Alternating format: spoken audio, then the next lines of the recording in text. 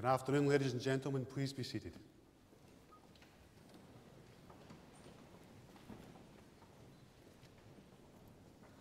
On behalf of the University of Strathclyde, I'd like to extend a very warm welcome to you to the Barony Hall for this congregation for the conferment of degrees. Today is a very special day in the university calendar.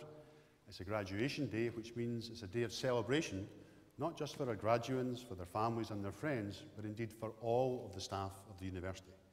And I can't think of a better venue in which to hold this celebration than here in Barony. Now, in the United States, they refer to these events as commencement ceremonies, as they look upon graduation as the start of a new journey. It's in this spirit that we also celebrate graduations at the University of Strathclyde. Now, in a few moments, it will be my privilege to cap each of our graduates as their name is called out and they come on stage to receive their awards. The capping tradition is recognised as a rite of passage and as a mark of achievement. And for each of our graduates, once capped, this signifies that they are part of a community of scholars at the University of Strathclyde that can stretch back over 200 years to the Scottish Enlightenment. So they'll be in very good company. At the close of graduation, we have a reception in our nearby Lord Todd building to which everyone is invited to come along and to celebrate. We also hope to have an academic procession from the Barony to the Lord Todd, and that will depend upon the weather, and I'll get an update on that later on in the proceedings. In the meantime, I do hope that you enjoy the ceremony, and when you see your loved ones come on stage to receive their awards, please feel free to celebrate. These occasions do not come round very often, so make the most of it. I now formally declare that this congregation for the conferment of degrees is open, and I invite Professor David Hillier, Vice Dean of Strathclyde's Business School, to present our graduates to receive their awards. Thank you.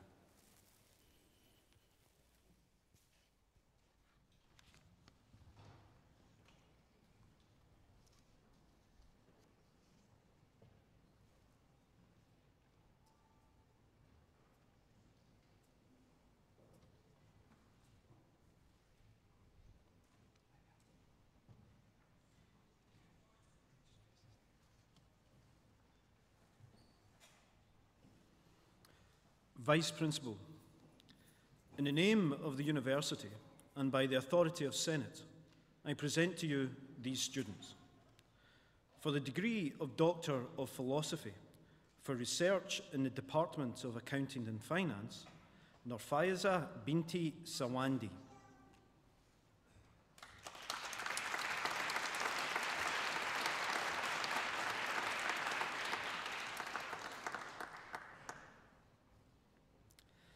For research in the Department of Economics, Fraser William Knox.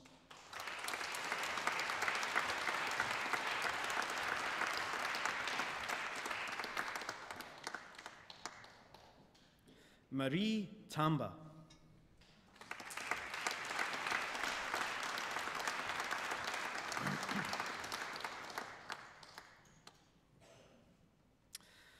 For the degree of Master of Science in Finance, Nida Iqbal Ahmed.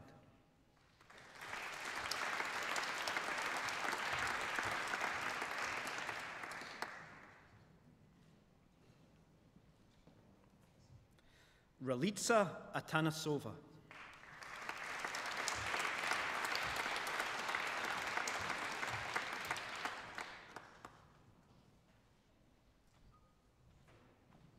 Bai Han.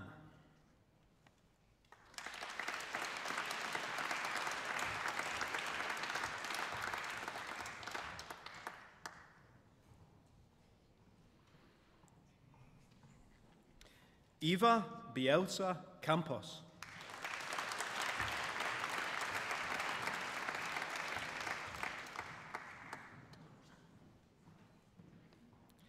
Yi Xuan Chang.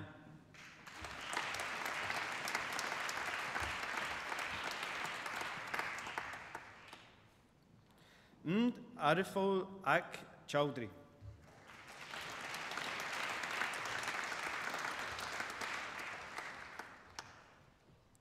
Lars Gerlo Listad.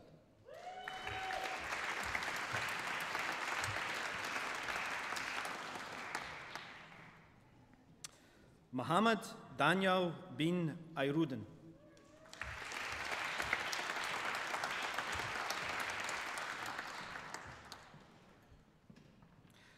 Juan Jan Shu.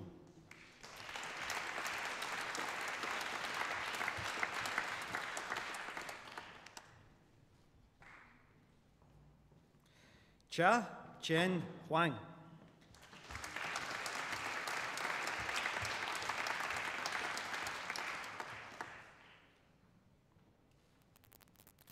Zacharias Itsinis.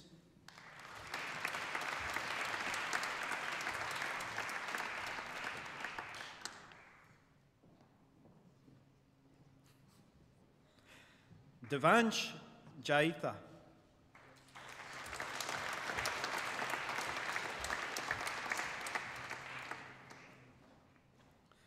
Matthew Paul Kimaro.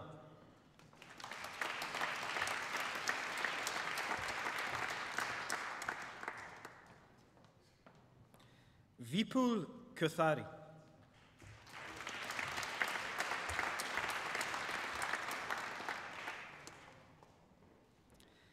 Nitifand Loengthongdi.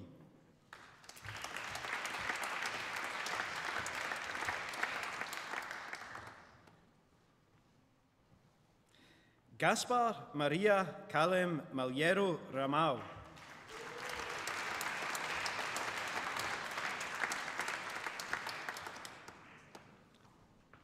Catherine Matthias Mlela.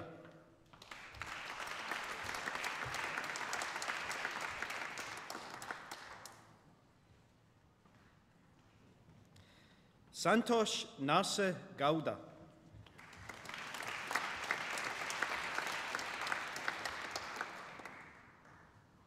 Ruth Naylor.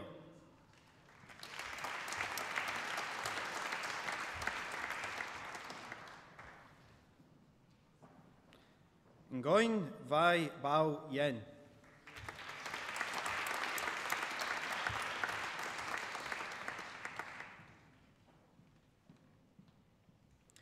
Morten Monrad Nielsen.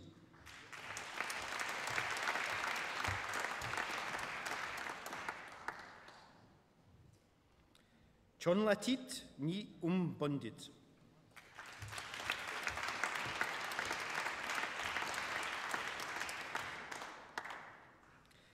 Rose Elias Otaigo.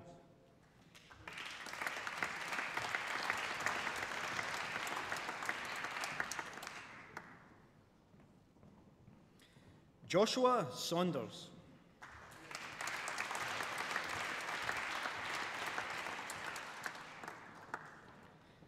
Vinit Rajesh Sedani.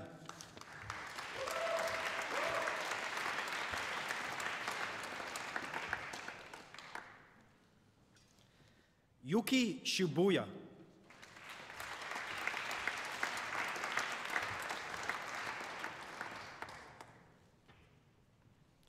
Socrates Stamacho.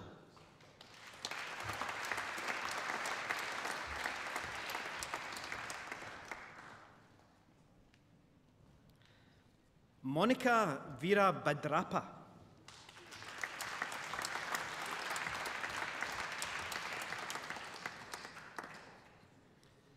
Malcolm Walbank.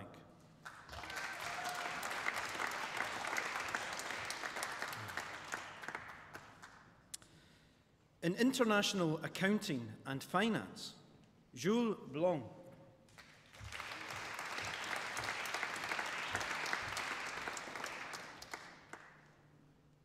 Martin Borgman.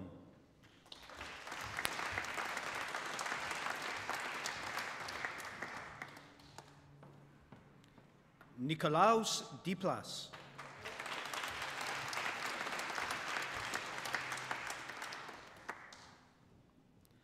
Mohammed Saad Ibrahim El Magoub.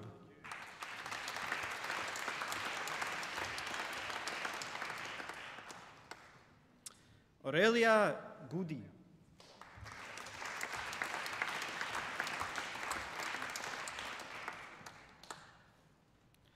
Thomas Pierre Upes.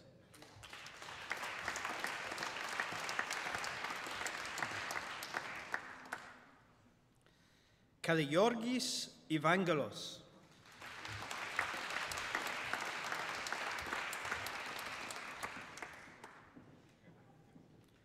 Christos Camperis.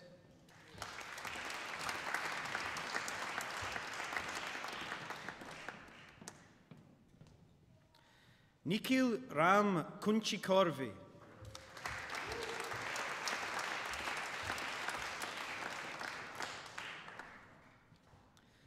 Dimitrios Tsakaris.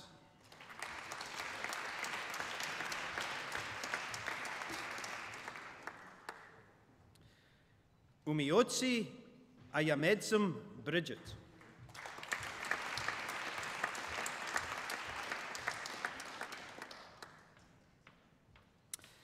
In international banking and finance, Damien Mark Dunn.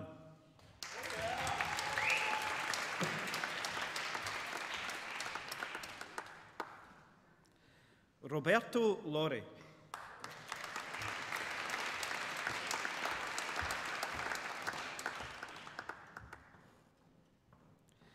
Jonathan William Shand.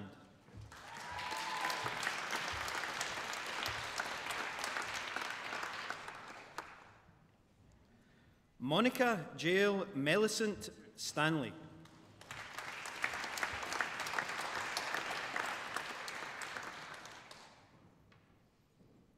Hamish Wilson.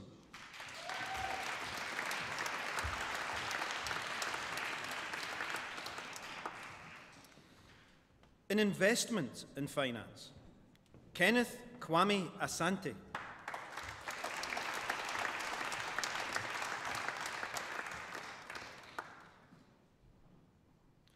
Chachlaki Agiro.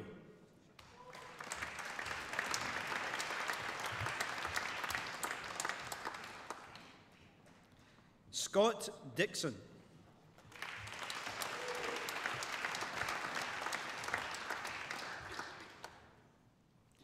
Peter Martin Engert.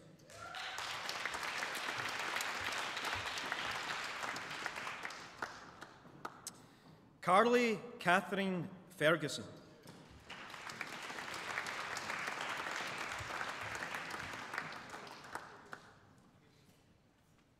Aurang Zaib Umayun.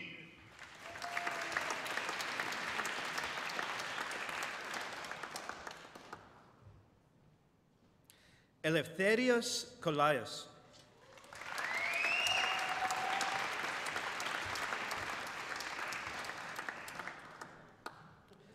Kwe Wen Jin.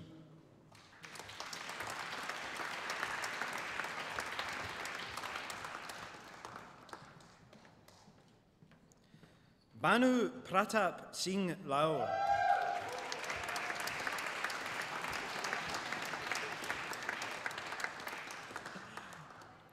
Mengji Lu.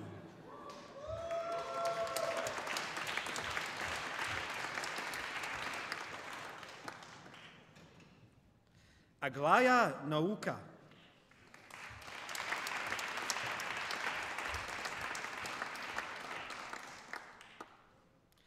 Leonora Emefa Okudzetu.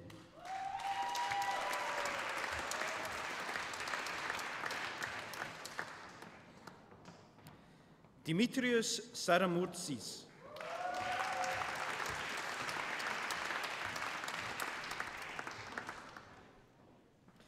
Hasina Binti Yop.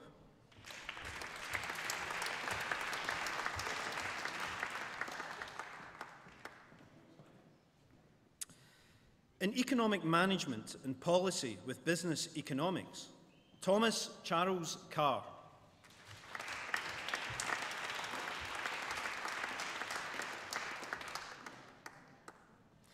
In economic management and policy with environmental economics, David Egan.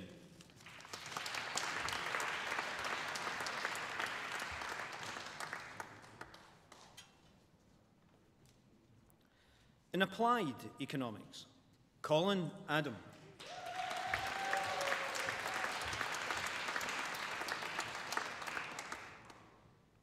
Jack Cosley.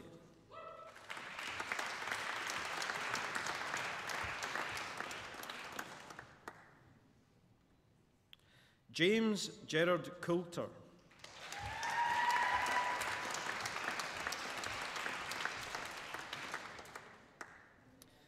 Ian Patrick Lindsay Henderson.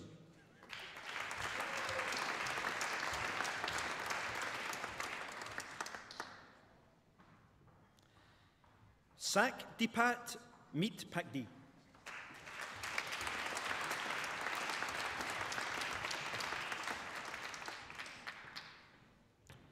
Stuart John Newman.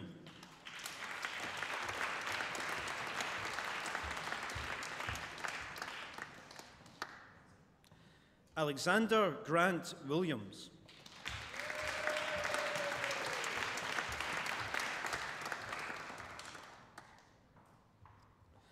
In Global Energy Management, Carmen Diaz Serrano.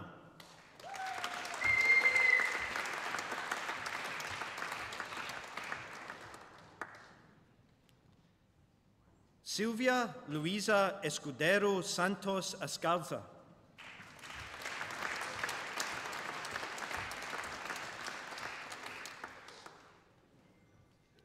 Timo Crison.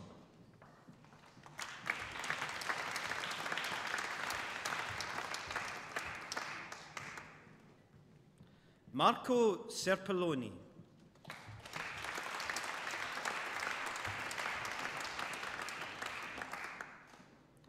Johannes George Wetzel.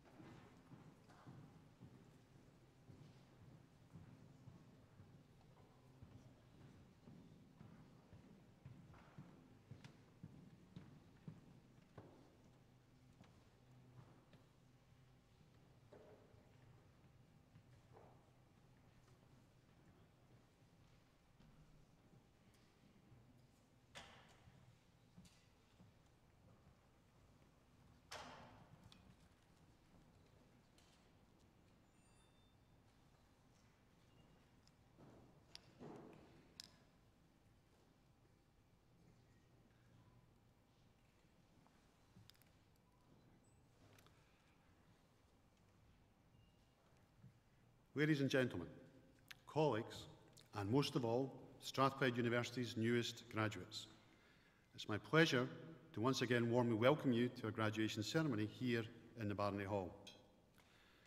Quite rightly, our graduates have been centre stage, and I'd like to begin my address by congratulating all of you once again on your academic achievements. Your hard work has paid off, and this has now been recognised in front of your families, friends, and the staff who taught and supported you during your time at the university. As I mentioned earlier, graduation is one of the great moments in the university calendar. This is a proud day for you, for your families and friends, and for all of us. Well done indeed.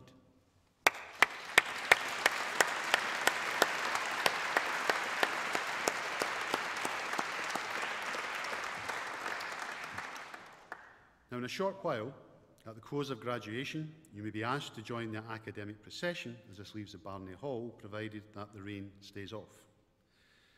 This invitation symbolises the fact that you are no longer students, but now full members of the academic community of Strathclyde, a community that now numbers over 170,000 individuals.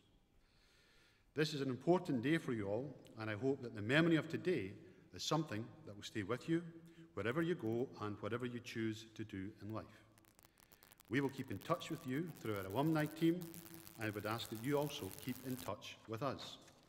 Let us know what you're up to, what you think about what we're doing at the university, and what you would like to do to help future generations of students. As Strathclyde graduates, you possess one of the most valuable assets anyone can have in today's world: a capacity to absorb knowledge, together with the ability to use this for the benefit of your community and the wider world. Nelson Mandela once said that education was the most powerful weapon that you can use to change the world. Do not underestimate this power or your responsibility to use it well. In Scotland, we are fortunate in having a higher education system which is internationally respected, and as a society, we are quite right to invest in this. However, education itself does not confer rights.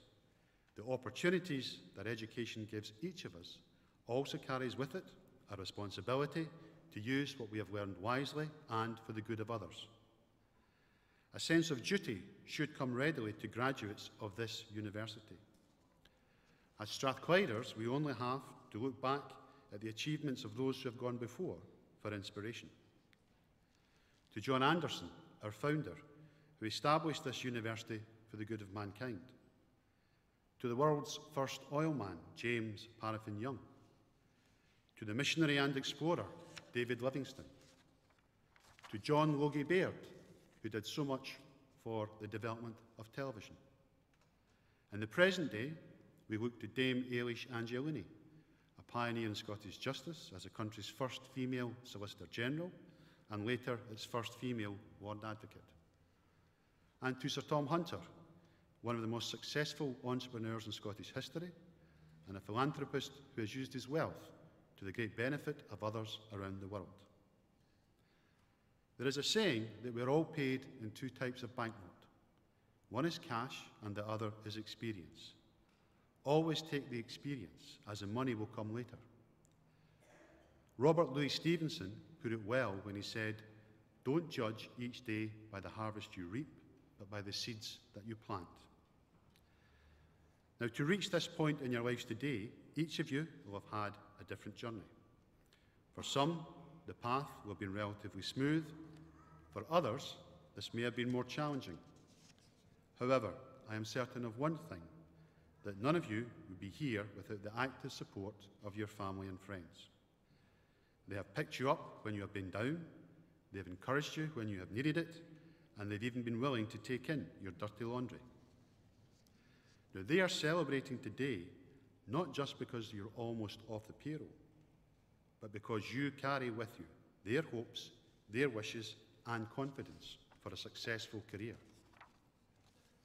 For the last half hour or so, their applause has rung in your ears as you each in turn crossed the stage to receive your awards.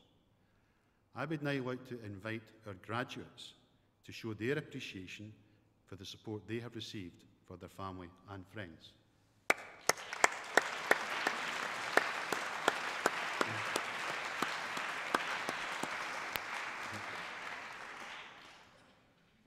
I touched earlier on some of the key figures who have helped create and shape the University of Strathclyde. And you can tell a lot about the values of an organisation by looking at its roots. Strathclyde traces its lineage back to 1796, when Anderson brought it into being, the only Scottish university founded during the Age of Enlightenment and embodying the Enlightenment principles of reason, tolerance, and equality. While our roots go back over 200 years, it's also important to note that this year, 2014, we are marking our 50th anniversary of being granted our Royal Charter from Queen Elizabeth II. Anderson's belief in useful learning and his commitment to taking knowledge and using this for the greater good is the motivating force which gives Strathclyde University its momentum today. Indeed, it was our demonstration of this very commitment which helped Strathclyde to win the UK title of the Times Higher Entrepreneurial University of the Year last November, and the Times Higher University of the Year in the previous year. We are the first Scottish university to have won this prestigious UK title. The judges called our university bold, innovative, and imaginative, attributes which you, our latest graduates, will embody. This can also be seen in the Hunter Centre for Entrepreneurship and in the Fraser of Alder Institute, which are both contributing directly to the development of the Scottish economy. Other faculty highlights over the last year include Strathclyde's MBM being placed 43 in the Financial Times ranking of the world's top 70 pre-experience general management programmes. Professor Tim Bedford of Management Science received the Geopolitical and Societal Category Prize in the Lloyd's Science of Risk Awards. Strathclyde was ranked in the top 10 in Europe in the QS Distance Online MBA rankings. Students Chitra Sharma and Louise Shenna, both marketing, won the first prize in the Scottish Institute for Enterprises New Ventures competition.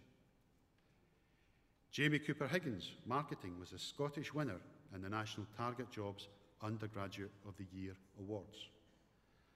Anop Karath Nair, strategy and organisation, and Igor Pirko, management science, represented the UK in the finals of the annual Tata Crucible Campus Quiz. And earlier this year, Professor Eleanor Shaw, head of the Hunter Centre for Entrepreneurship, travelled to Downing Street to receive the Small Business Charter Award in recognition of Strathclyde Business School's support for small businesses and start-up companies. Now, these are just some of the many contributions and achievements being made by our staff and our students across Strathclyde Business School. And Strathclyde is being increasingly recognised as a place where things happen, and this is why our graduates are so highly prized by companies and organisations looking to recruit the best talent to drive their businesses forward. However, regardless of their discipline, all of our students learn how to be innovative, enterprising and creative, and they make a real difference when they go out into the workplace. So wherever your career takes you, always remember that as a Strathclyde graduate, useful learning carries with it responsibilities that go beyond academic scholarship. And finally, let me offer my sincerest congratulations to you all once again on your achievements, and I hope that you enjoy the remainder of what is a very special day. Thank you.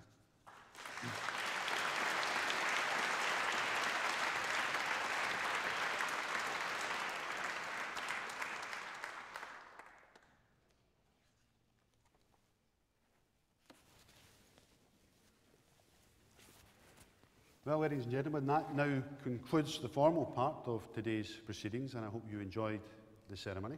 I would remind you that we do have a reception in the nearby Lord Todd building, and everyone is invited to come along and help us celebrate graduation.